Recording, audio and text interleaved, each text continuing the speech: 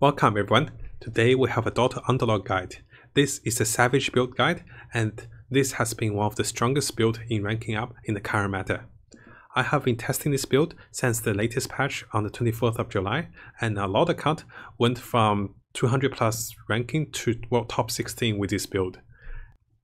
So, to start the build, the core concept is that there are 3 Savages at tier 1 and 2 Warlocks, with Venomancer can easily be one of the dominating force of healing and sustain.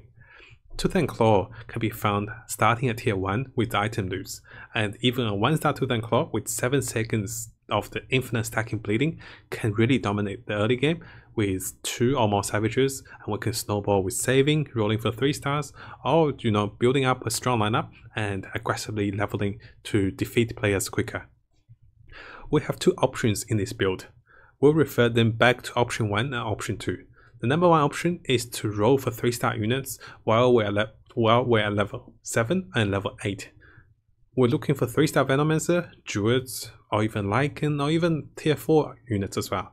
So the idea is that while we're ahead with our units, we start rolling, and this power boosts up into the late game with those 3-star units. The second option is to save up and go aggressive spending strategy. This works well in securing top 4 positioning, which will be very crucial in the upcoming ranking changes. You will punish greedy players who are rolling for 3 stars if they can't find the 3 stars, and also will finish the game so much more faster, because before round 21, by round 21 we're level 9, by round 26 we're level 10, and we go further. We can pick Vicious Intent, we can pick units and synergies that balance as well, and we try to finish the game before round 35. Let's look at the early game. The early game goes from round 1 to 13. Here we'll be focusing on the Savages, which can be 2, 4. It's likely we won't find 6 Savages, but it can happen. We can have the Warlocks, Druids, Heartless, Warriors, and Hunters are the starting alliance we can look into. The key here is to have a bit of the units combination, which can be great with 2 Savages and Warlocks, or maybe with Druids. The healing power of those are very strong, especially before round 10, and we often see teams run the Shadow Thing with a Venomancer, or a team runs any build with Warlocks can be strong. The Savages really excel with Heartless as well, because it minus armor, which amplifies the physical damage we deal with the buffs of Savages. Now we still want to build 3 warriors if possible, because they are the solid frontliners. By building 3 warriors, we can build other alliances from above as well. When we look into leveling up, we have 2 options. With option 1, we want to stay on lower levels because most of the 1-star tier 1 units like Venomancer, Enchantress, and Tusk is offered at higher rates as the lower level we are. So as we increase in leveling, we actually reduce the rates of finding those units. We want to level up to 6 after round 10 if it is going to add towards alliance synergy. For example, we can find a Warlock synergy, we can find a Heartless, maybe a Warrior synergy, and this is when it's super effective.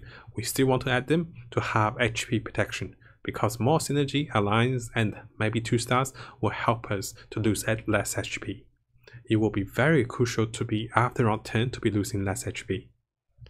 On strategy 2, where we go aggressive spending, we use the same consideration as above, but we favor on saving up.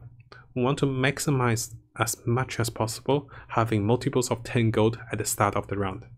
So we can be selling no core units that's not a Savage in order to save up, because we planned to start leveling at round 16 and 17 to level 7 and level 8. The key units for the early game are Venomancer plus another Warlock or Savage, 2-star Enchantress, or maybe 2-star Druids together. We can have Tusk, Lycan, and Shadow Thing at 1-star to complete an alliance, which is the Warlocks or the Savages. 2-star units for transitional purpose can be Tiny, Mr. Warlock with Ogre, or maybe just with 2-star Warlock with the Venomancer, Witch Doctor as a Warlock, Jaw Ranger with Heartless, Queen of Pain just as an Assassin, Timbersaw for the tank, Furion for the Druids, and Beastmaster just for a bit of AoE damage. But ideally, we don't need 2-star Beastmaster because he sells for less. Keep it in mind, 2-star Beastmaster, Queen of Pain, and Timbersaw will sell for 2 gold less over here. Witch Doctor can be used for late game, while the Tiny and Warlock sells for the same price because they're tier 1 units. For the round 1 to 4, I tend to prioritize on Venomancer and Enchantress of all because the Druids can be a power spike while Venom is a Savage and a Warlock. Then we're followed by Tusk and Tiny, both of the front lines, and they fit into the Warriors. Witch Doctor and Furion opens up the Warlock and Druids with the above 2 units, and everything that was listed above over here can be added as we find them. After round 4, we want to collect key pairs for the above alliance, and depending which alliance finds the 2-star first, we build into that alliance. We do want to position into the corner, so most of the time we don't do much AoE damage because we're more physical lineup with Savages. Having 2-star Venom, we want to protect it as much as we can. Let's look at the items we can pick from. This can be the Embarrassment, Gloss of Haste, Summoning Stone, Forefront Grace, Blink Dagger, Octane Essence, Smuggler, and Brush of Aggressor. Those 3 above items are explained in the Hunter's Guide, so if you guys haven't seen it, definitely check it out. For the Gloss of Haste, because Venom is a range unit and also increased attack speed, increases mana gain with Savage buffs, means more damage that is buffed that's dished out to the enemy. Summoning Stone is one of the best items for this Zoo build because of the Savage and Zoo that we summon the Venomancer with Venomancer, Lycan, and Furion, and also Lone Druid after.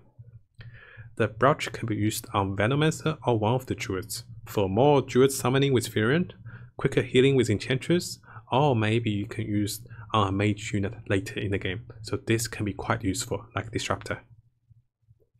For the Alliance item, we're looking for the Tooth and Claw, Completing the Cycle, Soul Sucking Siphon, and Unstoppable.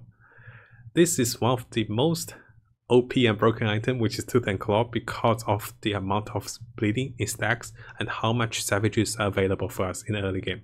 And Lycan Wolves and Venomancer also stacks those damage.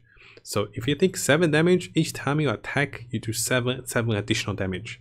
For any friends who has played Dota 2 with Ursa Warrior, this is pretty much Ursa Warrior's passive for all the Savages. That's why it's so strong. Complete the Cycle. This item is great at 2-star plus, and I might try 4 Druids because of this item. For other cases, I might just use it for early healing and transition out of Druids.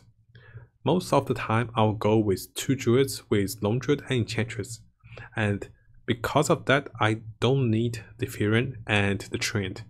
Because they're still elves, or they're still elusives, and they don't contribute much to the late game. With the Soul Sucking Siphon, the Warlock should be placed in the middle. This can be wonderfully strong if we find a 2 or 3-star Coordinate Assault with a Witch Doctor. Not only he's a Warlock, he's a Troll cheerleader that gives the entire team great attack speed, so Witch Doctor can definitely work in the late game. We can also have the Unstoppable for 3 Warriors, and our tanks gets tankier, more summons and more units are produced. We win a sustained fight, we lose a burst fight against mages. The advantage of this build is that it is great strength in the early game, and the range of alliance and combos are cheap to be found at 2 or 3 units, and this gives us a victory in the early game, which can snowball further. The disadvantage is that if we don't find enough 2-stars or our Druids, we can fall off late game because without the Tooth and Claw or without 3-star units, we don't have the best early game. As an early game strategy build, we will fall off in the late game as well. But ideally, we should be able to find enough Savages, but if we don't, we have the Hunter Guide as a backup. Later on, we have the Old Mage and Warlock Guide, which will be transitioning into the Scrappy Guide as well. Below are some of the choices. We had more choices here for the early game, so 3 choices of variation at level 5 and 3 variation at level 6. In this first variation, we have the 4 Savages and 2 Druids. The highlight here is the Lycans to protect against assassins. We're in a corner, if anyone jumps first, we can focus down that unit. The Tusk is the main tank, while Venomancer is the key to be protected. We're looking for those 3 items, and the priority will be Tooth and Claw and Summoning Stone. In the second variation, we have 2 Savages, 2 Warlock, and 2 Bloodbond. This is the case when we find 2-star Ogre and 2-star Warlock. One of them can do, while both of them can be quite good before round 10. The Bloodbond Savage Warlock are very good in terms of sustain because of the heal, because of the attack speed from Ogre, and also the Warlock and Ogre can be sold for full price because they're tier 1 units. So this is definitely something we transition further into the game, maybe with warriors and maybe with more warlocks. We can sell the ogre and Mr. Warlock after. On this variation, we're looking at 3 warriors, savages and warlocks. This is a traditional startup before we hit level 9 or even go further. The warriors are great tanks. The warlock or Witch Doctor can be replaced by something else, maybe a Shadow Thing, maybe a Mr. Warlock, but ideally you want a higher warlock.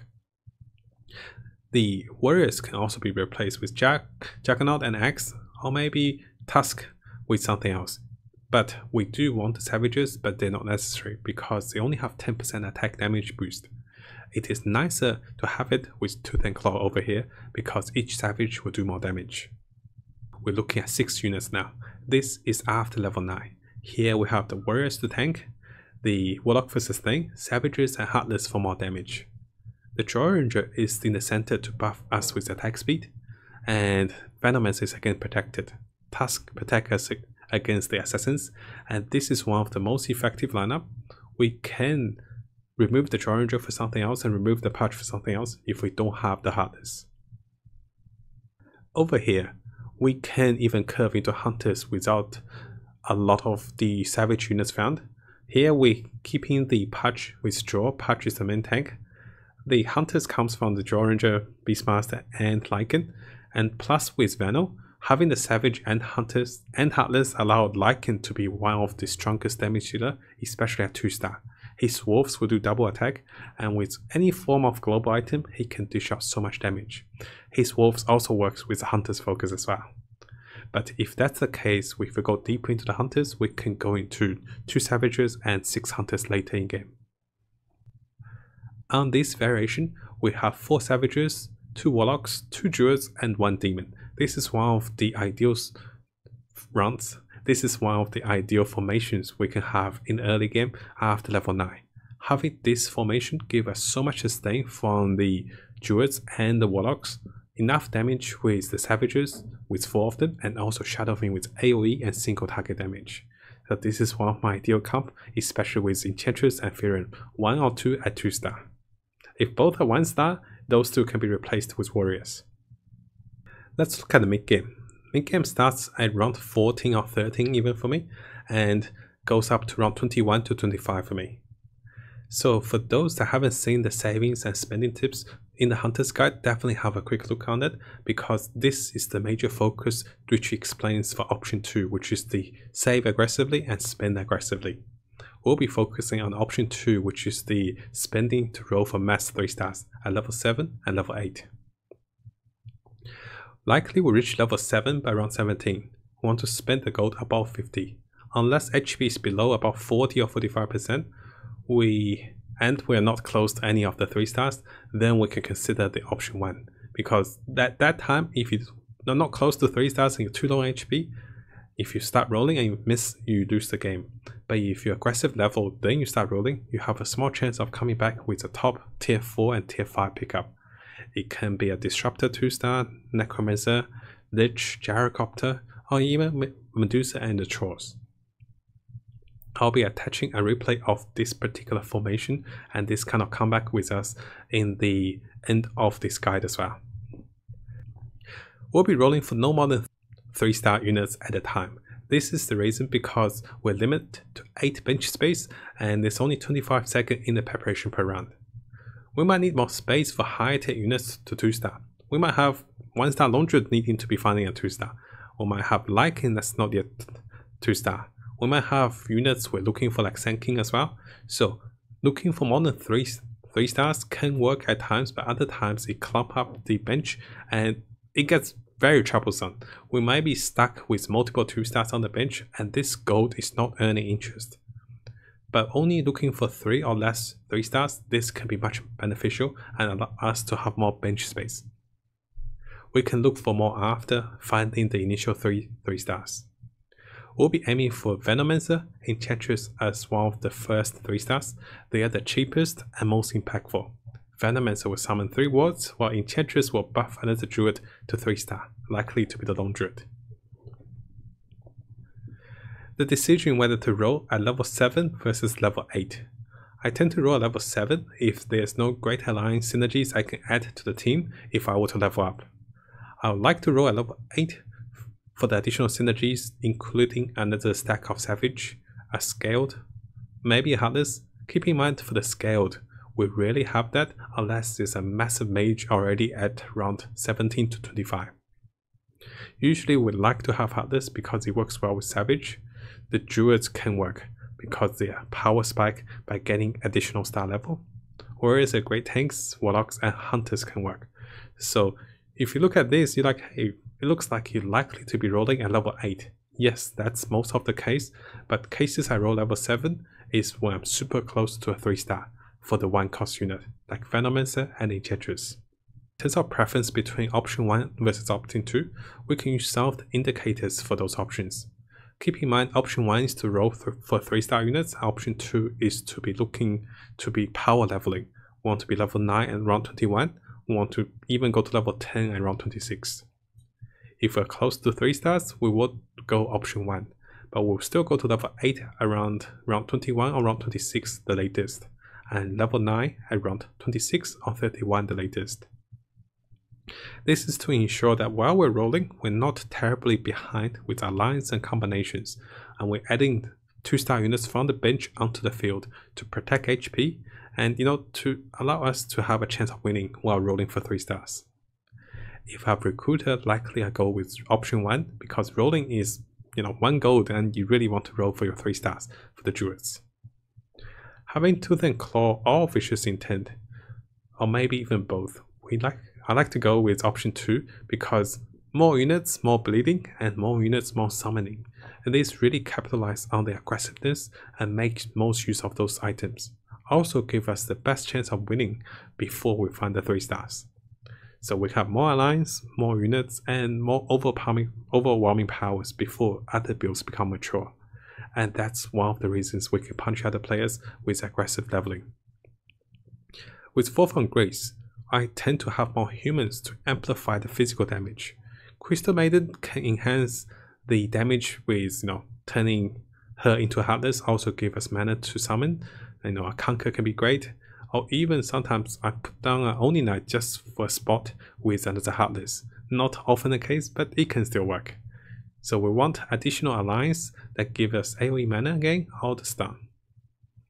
For the key units we look at the mid game, that will be Lycan, Alchemist, Disruptor, Necrophile, Sand King, Conquer, and Tide.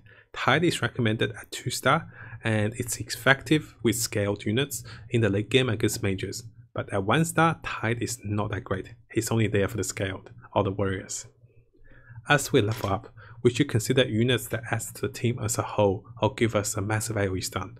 So Heartless is great because we do most physical damage and scaled for mages, also maybe a Sand King just for the AoE stun. We can have 3 or 5 savages just with Sand King. Sand King at 1-star can still work most of the time. Most of the items we're looking for at this stage of the game will be Vicious Intent for the Zoo summoning build. The aggression we have is rewarded in the mid game because we tend to be stronger. The Cipher of Vice is great for the frontliners to disable their stunners. Also, it's great for the backliners to protect the Venomancer and Shadowfang or other squishy units in the backline, because assassins that jumps in will be disabled for at least 4 seconds. Recruiter is great for stages just before we die, because if we're about to die and with no gold, it's not going to be very helpful.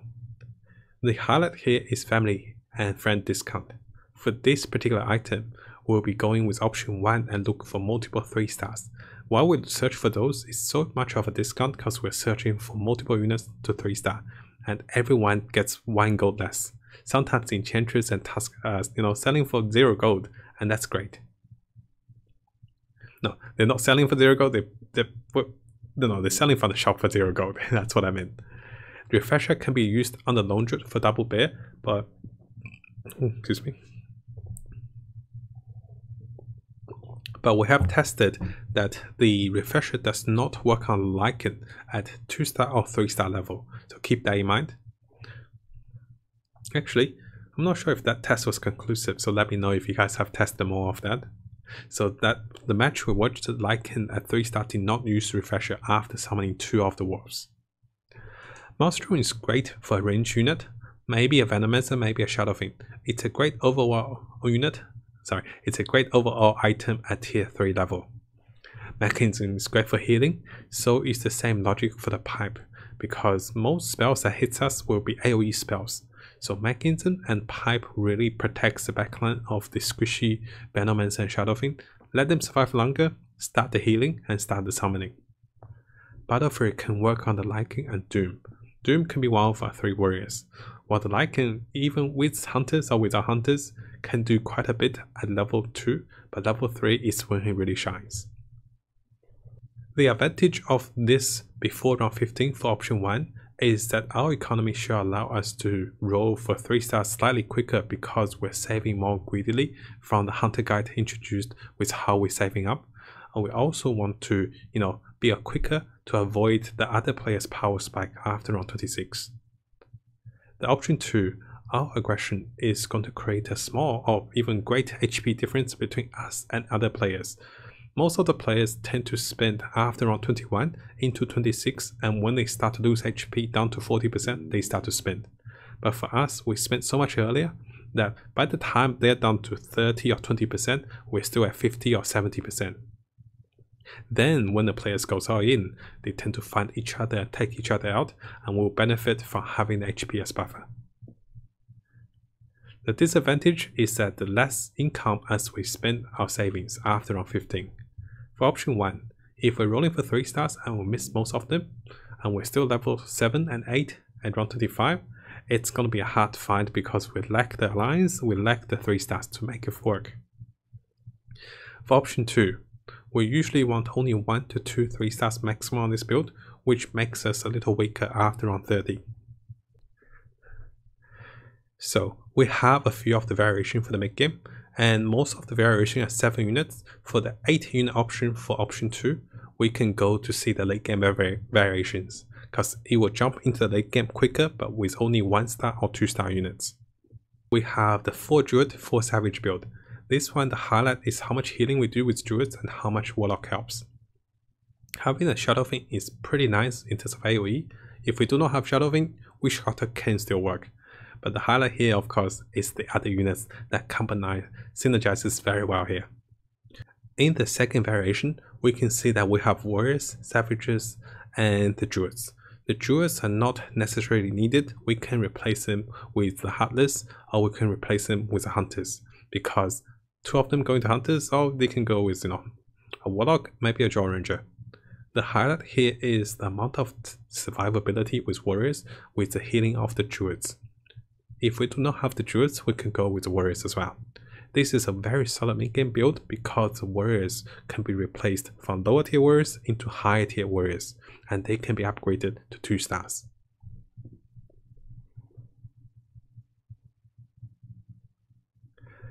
Here we have the 4 Savages with the Druids, Warlocks, and Heartless. This is something I mentioned earlier, which we can be more flexible. The highlight here is if we do not have the Necromancer, we don't need the Pudge. We can swap them for something else. We can even go with 4 Druids, or we can go with a Disruptor, or maybe a Shadow Fiend over here. So the flexibility with the Savage is great, because without Tooth and Claw, we can still build into the Druids and the Warlocks, and maybe transition into the Mages. And of course, the title here, if we don't find ideal units, Sand King can be the great stunner at the front. But having Sand King in the front, there's a chance to hit him if there's a frontliner he's hitting, or he can go to the back and disable one of the crucial DPS units. And also he will come back with a stun after. Lastly, we have one of the more unique builds. This one has 4 Warlocks and 2 Savages and the Heartless. The Heartless was a bonus finding the Pudge. There's no need to force the Heartless. The highlight here is the 2-star Tiny, which is an AoE stunner and damage dealer. And with the Warlock healing, he can sustain himself quite nicely. The Disruptor, Necro, and Shadow Fiend are AoE damage dealers. So it's likely we can nuke enemies down with a 2-star Shadow Fiend, or we can do enough healing and survive long enough. For the late game, it can start at round 21 or round 25 first, simply because the variation of builds. For the option 1, it starts on 25 because we're still rolling for 3 stars. For option 2, it starts on 21 because we're already level 9 at 21. We want to maintain aggression with both builds. The leveling up or rolling for 3 stars down to 30 or 20 gold is our aggression. The focus here is to balance spending and saving. If we're rolling and there are 2 or 3 more upgrades we can find, and that will enhance the team in terms of turning them into 2 or 3 stars or add an alliance combo, we'll still roll for them. But as we roll and we become relatively stronger, or we're finding those we're having most units to, or if we're having most units to 2 star, or there's a max out alliance choices, we can't really find anything at this stage, knowing that we have to find multiples of the same unit, we then can consider to be saving up again on the particular rounds on round 24 and 29. This is because they're right before the neutral round, which will give us double interest compound gold. The 30 gold we don't spend here will turn into 40 or close to 40, and then it goes to 40 to 50 by the time it's round 26 or 31. At times, we might still have high HP, but keep in mind, it's possible that other players are very low on HP. So at times, it's not just about us, it's about how desperate other players get. If they go all in, and we want to match their power spike, which will in turn minimize our loss and allow those all-in players to take out each other, or to take them out before their build matures. We do have a special highlight with the PvE quick guide for round 20 and round 30. For round 20, we're facing Tomato and Potato, 1 red, 1 yellow Ursa warrior. The first one, the red one on the right, the red one on the left hand side have 10 armor and 75 magic resistance. The left hand one, the yellow one, has 25 armor and 0 magic defense. We want to kill both at the same time if possible. Having 1 to 2 stuns like Tiny and Shocker really helps here because the coconut bounce and the toss is massive. Now the key is to position our physical lineup on the right hand side because this will allow us to focus on the yellow one first. The red one is so much easier to be killed with no armor, so after the death of the yellow one usually first, the red one can follow after. If we accidentally kill the red one first, the yellow one becomes super aggressive and this mows down the whole entire team. So positioning is key and having a few stuns. Against round 30 lizards with the massive healing, there is no guaranteed win victory with our particular lineup because it depends on how many stunners we have. We want to place a stunner in the backline a little bit so they don't jump in at the start of the battle. So the lizards will take a few seconds before they cast the lifesteal of Warlock Link, and we want to wait for after they cast a lifesteal or during the casting of the lifesteal, we want to stun them after. So if we stun them too early, they come out of stuns, then they start healing, then all the damage is wasted. So we want to delay the stun a bit. We want to aim to have 1 to 2 follow-up stun, like units like Conquer with boats, or maybe units like Shocker that will gain mana and follow up with a stun. 50% of the time we will lose the lizards because of the lizards damage and of the healing. This can work when we have the bleeding strategy with Tooth and Claw, but this might also fail because we lack the stun. With most late game, we want to reposition after each loss. Here for our Summoners build, we want to keep in mind we won't have room for the Summoners. We want to make sure the Venomancer is surrounded and protected at the same time he can summon enough units. We want to split up unless we have key items like Pipe or the Troll Golden Assault. At times, it's better to split up because there's AoE spells that catches us, or there's like one massive stun like Conquer Bolt. Other times, going to the corner and keep summoning would stop the enemy from catching the summoning units like Venomancer and Furon and give us more chances to keep summoning. The mirror adjust is when we lose to the enemy, we adjust to the opposite side, from left to right or right to left. We do want units to bait away the Pudge hook, especially for the 3-star Venom, so he shouldn't be in the farmost corner for the Pudge to be hooking him. We want at least 2 to 3 initiators in the late game, because no matter how much damage we deal with Heartless and Savages, if we can't stun the enemy, they can still counter us with a stun or maybe dish out more damage than us. 2-star Tidehunter, Disruptor, Conquer great. Senking a Tiny can also work nicely as well. It depends how we adjust, but Senking is one of the best at 1-star for sure. The other disablers, but not the strongest for us, are Deucer and Lich, which can slow. So is the Gyrocopter. The Doom's okay, and Senking is mentioned twice because I forgot I left him here. In terms of item choices, the Savage build does a lot of physical damage, but we lack AoE damage. So we can select an item that helps us to boost our damage, or we can, select items that helps with the summons. So Mechanism Pipe will also protect the summons against the magical or heals them.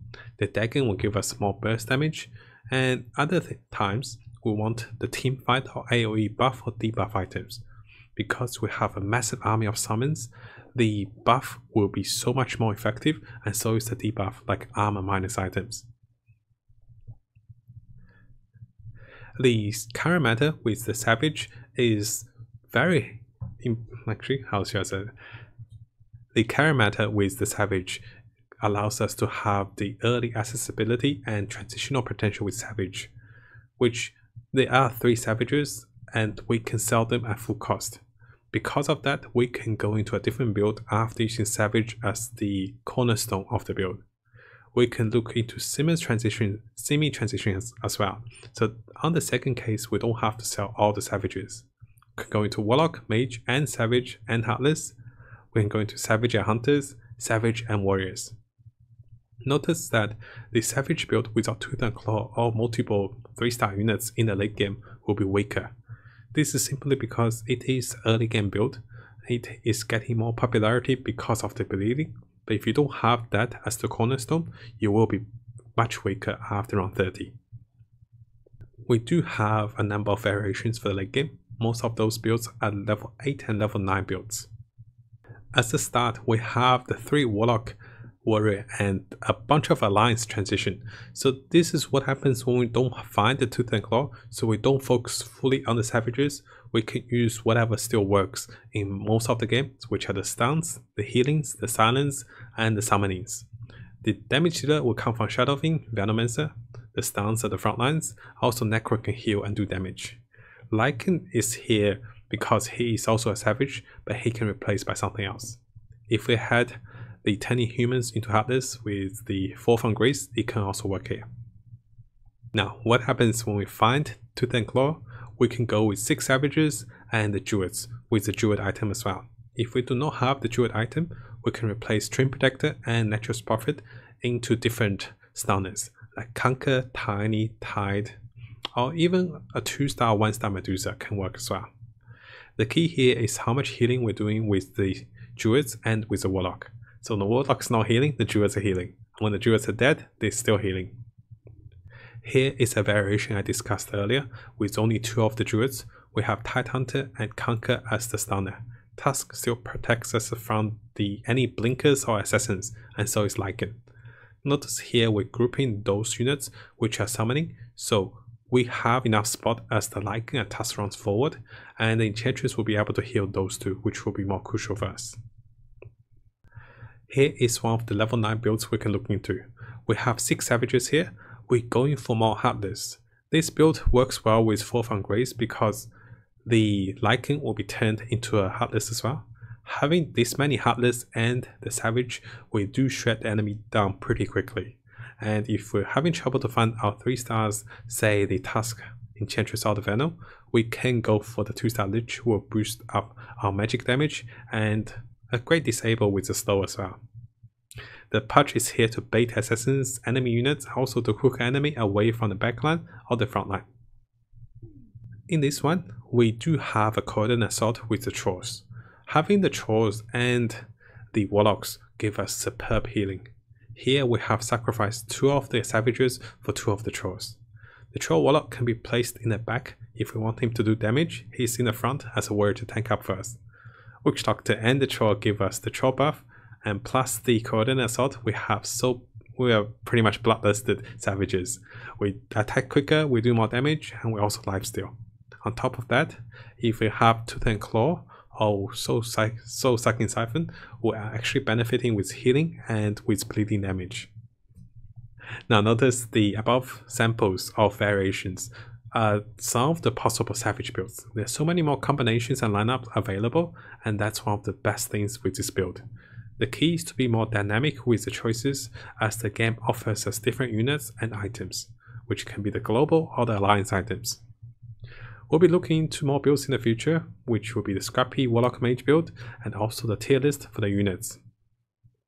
I'll also be attaching some of the builds which were played with this particular guide and some of the highlights. For example, the game 1, which we have how much Tooth and Claw even 1-star does, and game 2, how much aggression can help us in the later stage of the game. To summarize, this build is very effective because Savage is an early game build. This does take away some of the RNG which we tend to not find crucial units like our 2-star Knights or maybe our Hunters in the late game. Having 3 Savage at tier 1 is crucial. Finding the bleeding of Tooth and Claw is massive for us, but if we do not, we can build into Warlocks, Mages and other builds as well. Having multiple options in this build allow the friends who love 3 stars to go for 3 stars. We can also stick with our aggression to be aiming for top 4 in the ranking meta, so give us more versatility. Hopefully you guys like this guide. Please let me know what you think in the comments below. Please subscribe for future guides, builds and tier lists to come with Dota Underlords. Please also follow and subscribe to support me on Twitch. Thank you so much everyone for your support so far. Now let's